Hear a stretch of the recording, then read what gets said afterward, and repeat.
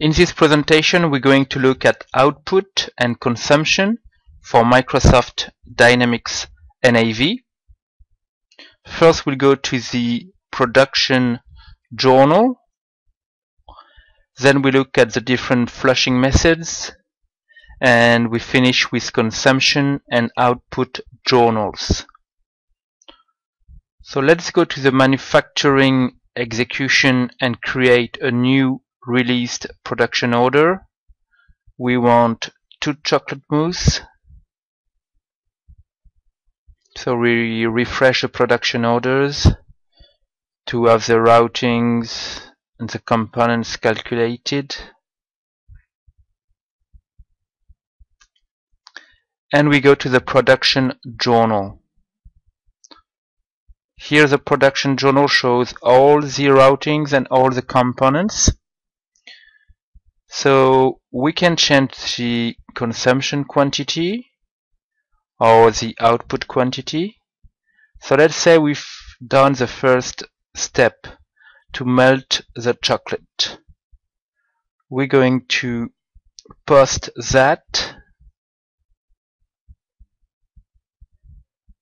And before we do anything else, we go and see the result in the item ledger entries. So the dark chocolate has been consumed with 2 entries because we had consumed a bit more, and the melt step routing has been created. So now let's do the mix. So we're mixing, and that's finished. So we tick the box finished and we post. Now in the same way we look at the item ledger entries and the capacity ledger entries. So the components for the mixing have been deducted and the mixing routing has been done. Let's do the third step, place in the fridge, and the decorate. We've just finished in 1 step. So it's all done. All the components have been deducted and all the steps are completed. So we can finish the production, and so that it's going to the finished production orders. Now let's have a look at the flushing methods. So far in the production journal we have entered both the components and the routings. We could just enter the routings because the components are linked to the routings. So we'll see how to do that. So on a new production order, let's go and have a look at the components. We see that the flushing method is manual. Let's change that to be forward. And that can be defaulted. We see that in the item card. So we wouldn't have to do that for each production. We could put a default on the item. And so forward, it means when we do the routing, it should consume the components. So here we just see the routings and we're doing the first step, melt the chocolate. And we say that that's finished, that step is finished, but only this one. If we look at the entries,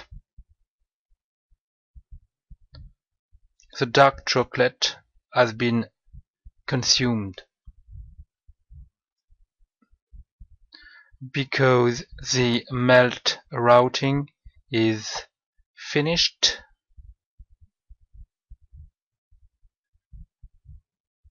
Or even started, because we are in the forward.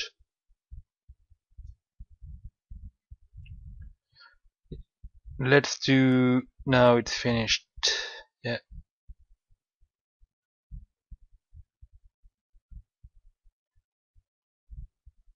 So let's do just the mix and say that's finished.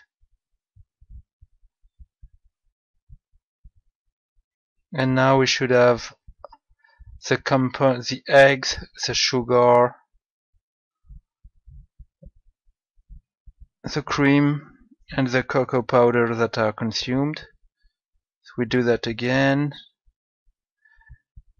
And so the difference between backward and forward.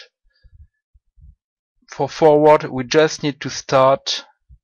If we don't finish, it's already consumed. In the backward method, we would need to be finished.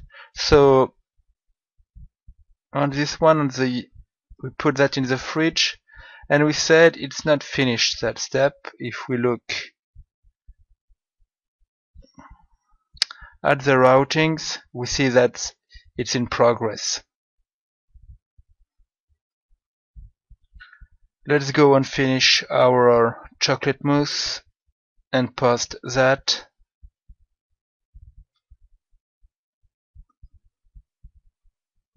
So everything is consumed, all the components, and all the steps are completed. So here with this method, the system uses the expected quantity.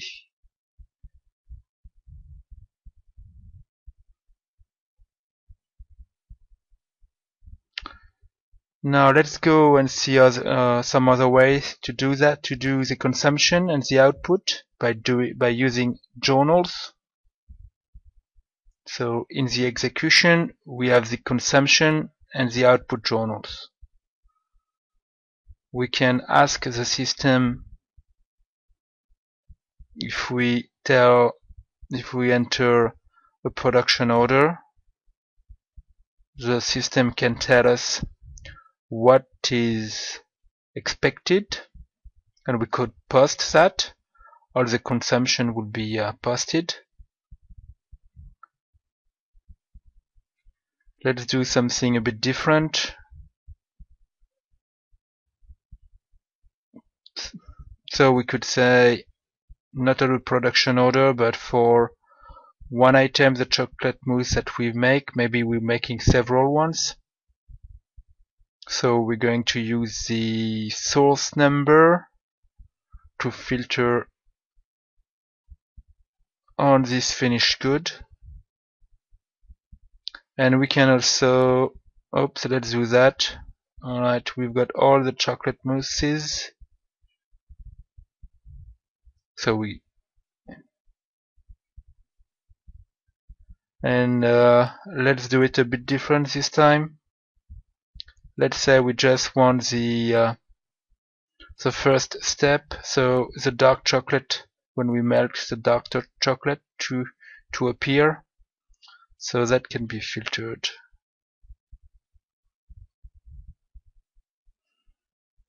So here we're saying we've done the melting for 2 production orders.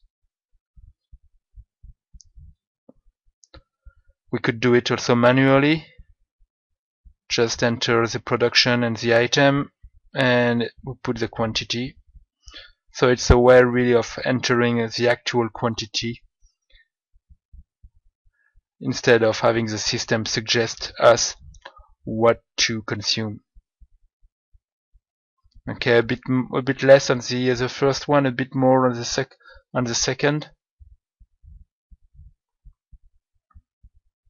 Now let's go to the output journals. We can enter a production order. If we look up, we have the item that we're making. We're just making one item on this production order. and we can select which step we've made, how long did it take to do it, is it finished, and we post.